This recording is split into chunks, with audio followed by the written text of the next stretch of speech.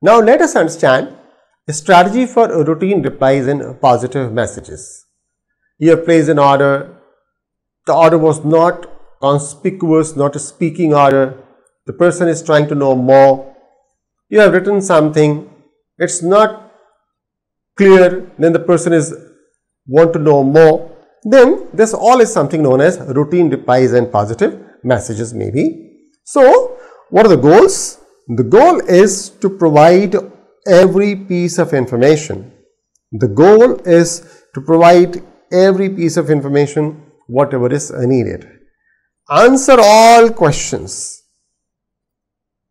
Provide details, whatever the person is willing to have from you, and leave a good impression. Thank them, appreciate their efforts. So this is the goal of the message. What is the strategy of this message?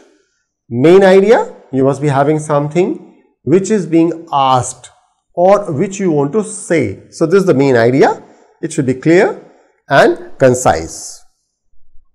Then support the main idea with details and the tone. Close this letter with thank you, appreciation and follow up if required.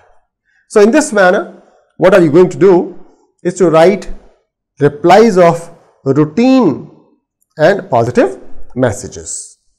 We have this checklist. Start with the main idea. Be clear and concise. Identify the single most important message before you start writing.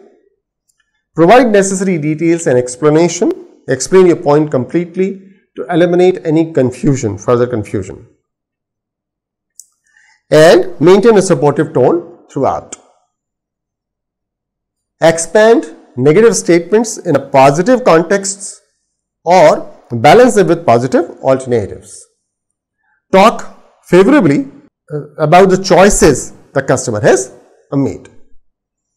And with a courteous close, let your readers know that you have their personal well-being in mind, and if further action is required, tell readers how to proceed and encourage them to act promptly.